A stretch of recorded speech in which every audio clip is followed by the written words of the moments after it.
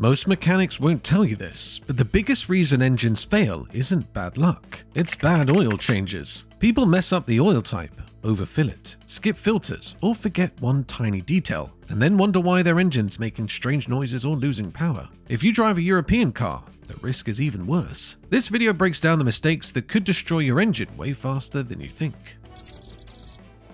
Putting the wrong oil in your engine might not seem like a big deal, but it can lead to serious engine damage, especially in European cars. These vehicles are built with very specific needs, and the oil they require must meet ACEA standards and manufacturer approvals. If you don't follow the rules, you could be asking for trouble. One of the most important things about engine oil is its viscosity. That's just a fancy word for how thick or thin the oil is. In colder places, oils like 0W40 work best because they stay thin enough to flow quickly and protect the engine right after you start it. If the oil is too thick, it might not reach all the engine parts in time, especially during a cold start. On the other hand, if you live somewhere hot and your oil is too thin, it might break down too fast, leaving your engine without enough protection. European car makers also have their own oil requirements. For example, Volkswagen engines usually need oils that meet the VW 504.00 or 507.00 standards. These oils are made for engines with special filters called DPFs, or diesel particulate filters. BMW cars often require Longlife-04 oils that are safe for both diesel and petrol engines and work well with modern emission systems. Another thing to know is that many European cars need something called low SAPS oil. This type of oil contains less sulfated ash, phosphorus and sulfur, which helps protect emission systems like catalytic converters and DPFs. Using the wrong oil in these systems can cause blockages, damage the filters, and even lead to expensive repairs. If you're enjoying this video, make sure to hit the like and subscribe button.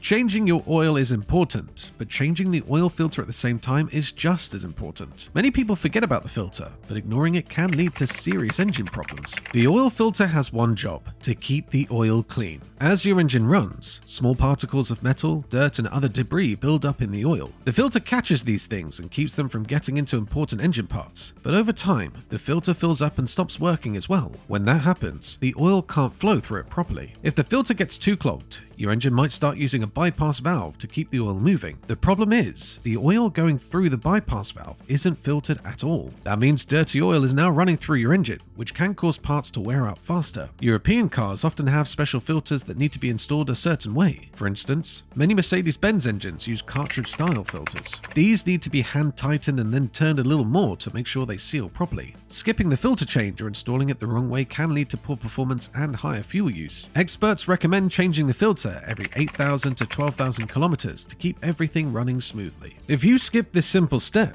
you might start to notice rough driving, strange engine noises, or lower fuel economy. And over time, all of that adds up to serious engine wear and expensive repairs. A clean filter keeps your oil clean and your engine happy. Believe it or not, putting too much oil in your engine can be just as bad as running it low. It might seem like more oil means more protection, but that's not how engines work. When there's too much oil, the crankshaft, an engine part that spins very fast, starts to whip the oil into foam. Foamy oil doesn't protect engine parts properly because it doesn't stick to them like normal oil does. This leads to more friction, more heat, and faster wear on all the moving parts inside your engine. Overfilling can also create too much pressure inside the engine. This pressure builds up in places like the crankcase and the breather system. When the pressure gets too high, seals and gaskets can start to leak or blow out completely. In worst case scenarios, you could end up with bent rods, broken pipes, or other major failures. Another problem is that extra oil can get into places it shouldn't, like the combustion chamber. When that happens, it can foul the spark plugs or even burn along with the fuel, sending white smoke out the exhaust. It also makes your engine run less efficiently, so you'll lose power and waste fuel. To avoid this, it's best to add a little oil at a time, half a liter at most, while checking the level with the dipstick. Always make sure the old oil is completely drained before adding new oil, and double check your owner's manual to find out exactly how much oil your car needs.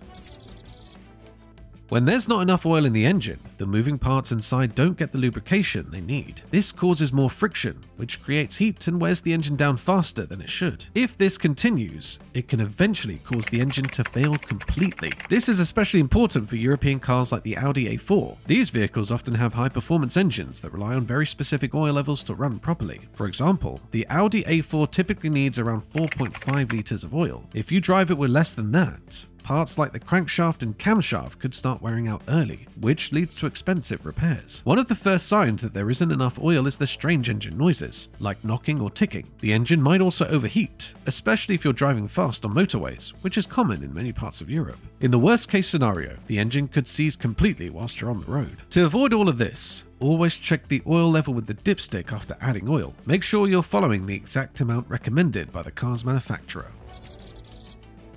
Another mistake that can cause big problems is forgetting to remove the old gasket from the oil filter. Sometimes, when replacing the filter, the old gasket stays stuck to the engine. If a new gasket is added on top of the old one, it creates a poor seal. This leads to oil leaks, which can lower oil pressure and damage the engine. This issue happens more often in older European cars, like older Audi models. Over time, the heat from the engine causes the gasket to stick tightly to the block. If it's not noticed and removed during the oil change, the new gasket won't seal properly. Oil leaks are bad news. They reduce the amount of oil available to the engine, which again means less lubrication and more wear on important parts. Eventually, this can lead to serious engine damage. The best way to avoid this is to carefully check the old oil filter when you take it off. Make sure the gasket came off with it. Before putting the new filter on, rub a thin layer of fresh oil on the new gasket. One more common mistake is not tightening the oil drain plug correctly. If it's too loose, oil can leak out. If it's too tight, it might damage the threads or even crack the oil pan. European cars often have specific instructions for how tight this plug should be. For instance, many Renault Megane models recommend tightening the drain plug to about 30 Newton meters. If you go beyond that, you could strip the threads or break the pan. If it's not tight enough, oil might slowly leak out while you're driving. This kind of leak can go unnoticed until the engine starts making noise or overheating, and fixing a damaged oil pan or stripped thread can be costly. So it's always better to do it right the first time. To make sure the plug is tight enough, but not too tight, use a torque wrench set to the exact value listed in the car's manual. After tightening, start the engine and check under the car to see if there's any oil dripping from the plug area. Also, remember to replace the sealing washer with a new one every time you change the oil. That little washer plays a big role in making a good seal and keeping the oil where it belongs.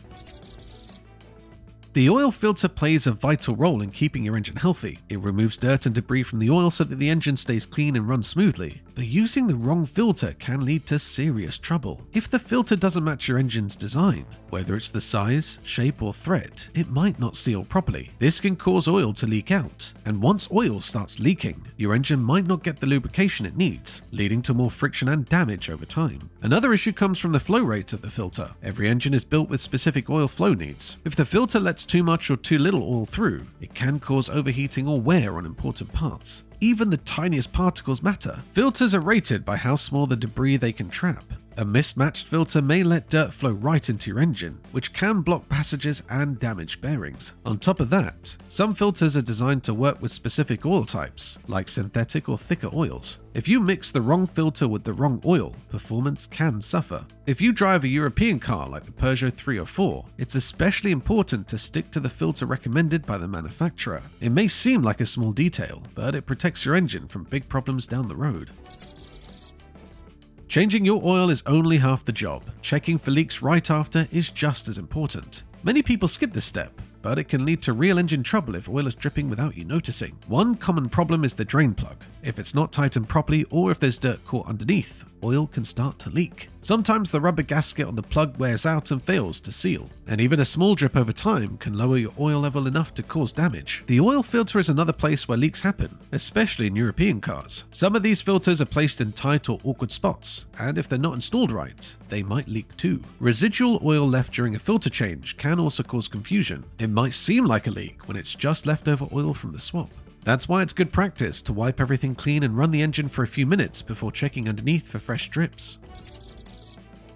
Modern European cars can often go longer between oil changes thanks to advanced synthetic oils and precision-built engines. But that doesn't mean you could ignore regular oil changes completely. Over time, even the best oil breaks down. It gets dirty with soot, dust, and metal particles from the engine. As it degrades, it loses its ability to lubricate properly. That means more friction, more heat, and more wear on parts that need protection. If oil changes are skipped for too long, the oil can turn into thick sludge. This sludge clogs up filters and tiny oil passages inside the engine. Once that happens, the engine can overheat, and in extreme cases, it might even seize up completely. Manufacturers like BMW and Audi recommend changing oil every 10,000 to 12,000 kilometers or once a year, depending on the model. They also specify exact oil types, like BMW's Longlife-04 oil, that are designed to work with their advanced engines. And there's another reason not to skip scheduled changes: your warranty. If the engine breaks down and you don't follow the recommended oil change schedule, you could lose coverage on expensive repairs. Even if your car says it can go longer between changes, driving in traffic, harsh weather, or short trips can make oil wear out faster. In those cases, it's safer to change it more often.